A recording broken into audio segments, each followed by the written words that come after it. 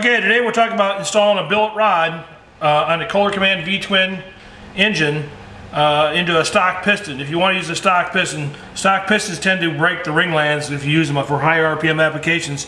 If that's the case, you could use a stock rod for a stock RPM deal, but the billet rods to fit in that piston will not quite work without a little hand work on it. You can tell this rod here is tapered on the ends here, and the piston's tapered the same way so it all lines up when you're done. Our billet rods are made for our billet pistons, our forged pistons, and they're not tapered like that, they're square. So what you'll have to do, and you see it won't go all the way in, it hits.